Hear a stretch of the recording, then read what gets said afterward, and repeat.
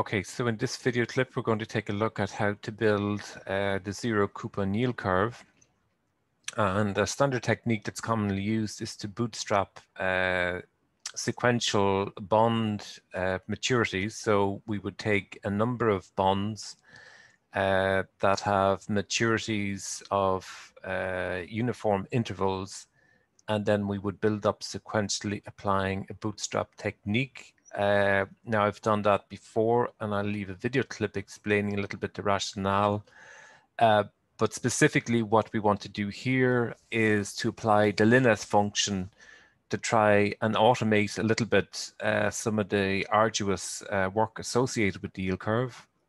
Just for purely definition, what is the yield curve? The yield curve, I'm using Wikipedia here, the yield curve showing several yield to maturity or interest rates across different contract lengths, 2 months, 2 years, 20 years. Now we will do 6 months, 12 months, 18 months, and 24 months, but it can be generalized. The approach, the bootstrap approach, can be generalized for the much longer maturities. The curve shows the relationship between the level of the interest rate or the cost of borrowing and the time to maturity, known as the term, of the debt for a given borrower in a given currency. And the US dollar interest rate paid on US Treasury securities for varying maturities are closely watched by many traders and are commonly plotted on a graph such as the one on the right. So typically we're looking at, let's say, the yield curve. This is for 2018, 0513, and we get the cost of borrowing for the Treasury bill and Treasury note and bonds, right? So yield, Treasury bill is up to 1 year, Treasury note up to 5 years, and Treasury bonds beyond 5 years. Longest maturity in bonds, typically 30 years in the US.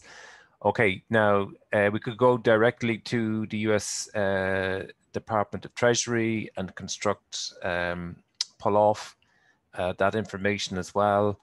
And to give a kind of more general perspective here, I'm going to go on to investing.com.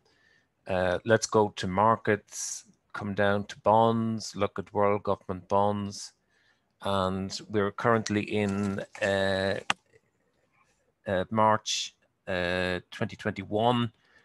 And currently, if we take the United States, for instance, again, maybe as our starting point, and look at the yields on instruments, so zero coupon yields on instruments going from today up to 30 years, you can see the behavior of the interest rate. Now we have basically, looking at this, our yield curve is positive.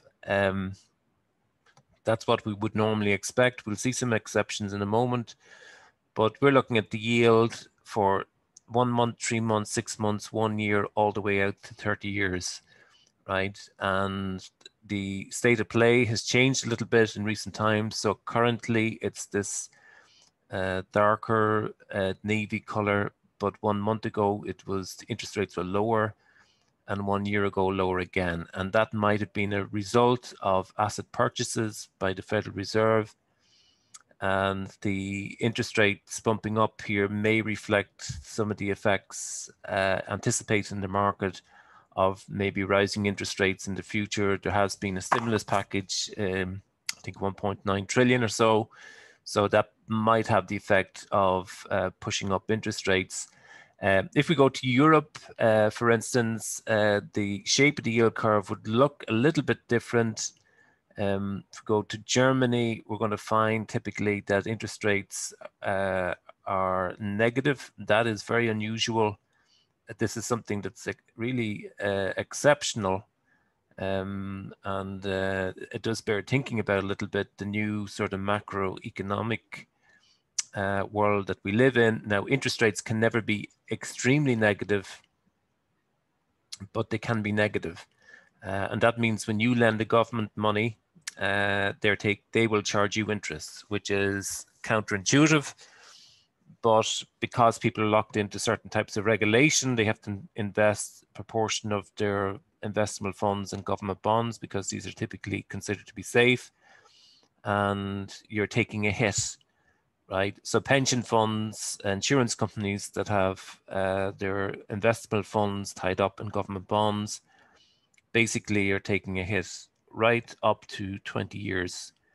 Okay, now it's barely negative, but it's still negative, and then a slightly positive after 30 years. So these rates of interest are very insightful. We tend to look at them when we're trying to understand what's happening in the economy. And the zero coupon yield curve is a benchmark set of interest rates that we typically would consider prior to make any kind of major investment decision. If we look at other countries, then maybe in the Eurozone, if we look at France, for instance, we're going to find negative rates as well. And again, this is exceptional, right? This is historic. This is a kind of aberration from historic norms. And again, it's the result of the ECB engaging in asset purchase, buying up government bonds, bidding up the price to the point where interest rates are actually negative on those instruments. Okay, so that's kind of background, but we want to do something very specific here. We want to look at how we would just estimate for each maturity the zero coupon yield that we normally observe in the yield curve or term structure. And the process involved here typically involves stripping off the coupon. Now, we have 4 bonds in this instance. So the data that we are initially handed is the bond price, so the cash price of the bond, and then the maturity, and then the principal or the face redeemed at maturity, right? And the first 2 instruments are treasury bills. They don't have, they're not coupon bearing, so it's a relatively straightforward estimation. If we invest 94 today, get 100 back after 6 months. The only unknown here where we're looking for the continuous rate of return is R. We can solve for R by taking the natural logarithm of both sides. So we divide both sides initially by 94, then take the natural logarithm, E falls out, and then we solve for R, we get 12%. And for the second bond, here we have 89 being invested today. After 1 year, we get $100 back. What's the continuously compounded rate of interest embedded in that arrangement? Well, we can solve because there's only one unknown, right? So when we go in here, we can see, look, R is unknown, divide both sides by 89, take the natural logarithm both sides, and we get 11.6534. For the third instrument, then it's more complicated because now we've defected the coupons. The only way we can deal with that is to strip off. So we've 94.84. We invest for a period of 18 months. We'll get $100 back face. It's redeemed as face in 18 months' time. But for month 6, month 12, month 18, we're getting a coupon payment of 4. So we're going to strip out the intermediate coupons. The way we would typically do that is we set up the information based on the bond, and the present value, the 94.84, represents the present value of the bond. We discount at these rates, so we're bootstrapping, basically taking the previous rates we had worked out and bootstrap in or recycle back in these interest rates, commensurate with the time period. So the 6-month and the 12-month are time frames are incorporated in, and we discount at the appropriate rate. We get a discounted coupon of 732. We subtract away, we get 87.52. Then we've just one unknown. We solve for R, divide both sides by 104, take natural logarithm both sides, E drops out, and then we get 11.5. Again, this example is coming from John C. Hall, Option Futures and Other Derivatives. And it's It's a standard example that he uses. I've just worked it through a little bit more and beefed out a little bit of the estimation. So that's a good textbook to go and consider this area. John C. Hall, Option Futures, Other Derivatives. It's chapter 4. Okay, so I'll just get a reference here for that textbook, Option Futures and Other Derivatives, John C. Hall. I think there's a 10th edition. There's more current editions. But if we go in here, it is roughly chapter, I think it's chapter 4, right, on interest rates, right? So bond pricing, determining the Treasury zero rates. So this section here is the one that you would look at. Okay, and I'm following that fairly closely here. Okay, so let's go back in then to our spreadsheet. This is a textbook example. I'm following along. Now, what I do here that's a little bit different, I've just tried to beef up a little bit each step of the estimation. You can see it's quite arduous. If we take the third bond or the fourth bond instrument here, 97.12 invested for 2 years, get a semi-coupon. So every 6 months we have 5, 5, 5, and 5. And then in terms of trying to work out what the 2-year zero coupon rate is, that's a little bit arduous because we have to get discount 5 at what rate? The bootstrapped 6-month rate. We have to discount 5 again at the bootstrapped 1-year rate. We discount 5 at the 18-month zero coupon rate. At the zero coupon rate. And so we're recycling or bootstrapping back in each of the interest rates we had calculated previously, and the sequence then we respect. Once those values then can be discounted at these known rates of interest, these zero coupon rates, then we can strip off, we can take the discounted coupons, take the sum product of the cash flows, evaluate the present value of the coupons, subtract them out. So that's the stripping off effect. Then we're left with just the one unknown, and we can solve for R, divide both sides by 105, take the natural logarithm both sides, work out what R is. Now that involves a few steps, and one can imagine doing this for a 30-year term. So is there a way we can actually set this up to deal with the, can we automate a little bit this process here and expedite the estimation? Turns out we can. And the way we could do that is use the linest function. So let's just summarize the information that we have.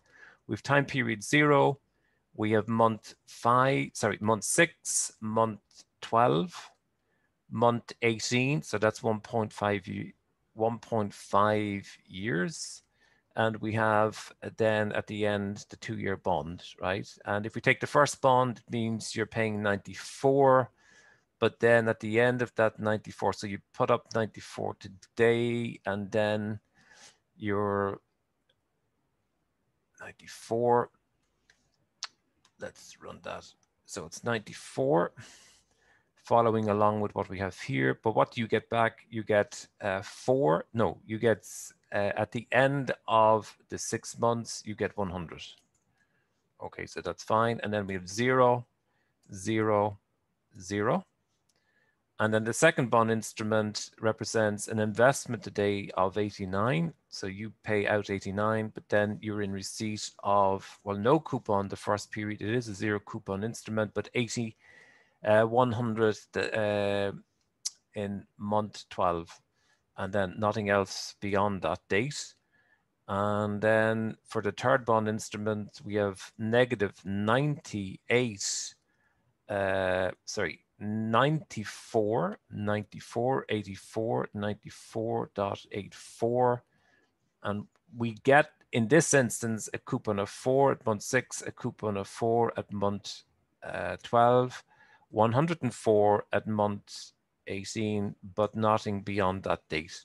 And then the final instrument, you pay $97.12.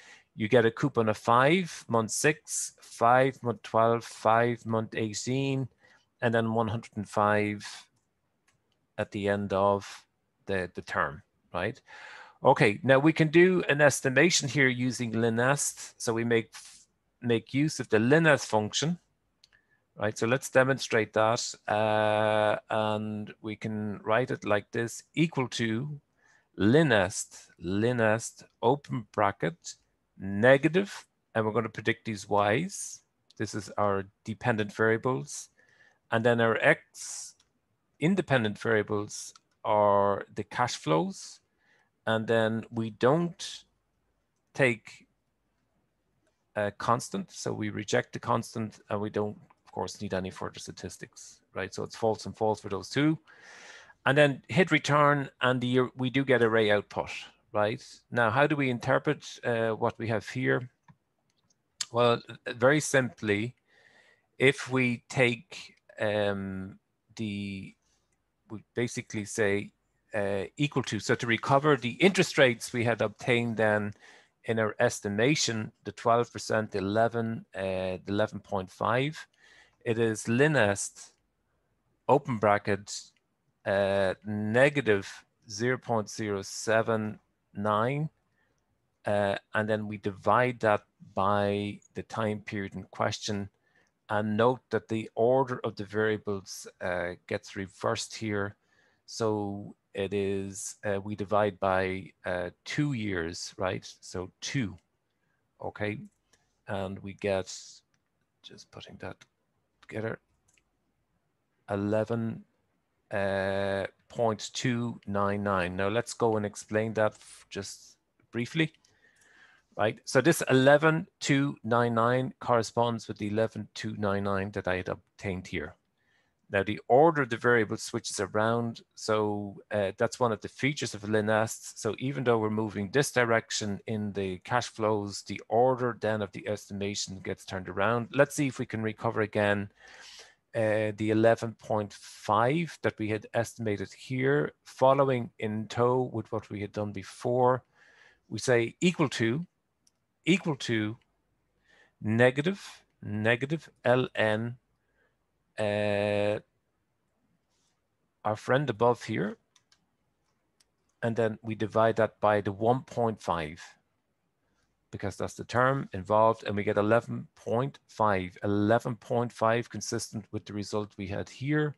What about the result before? Equal to negative the natural logarithm, open bracket, 0.89, close bracket, divided by the time period in question, 1 year. We should get 11.6534.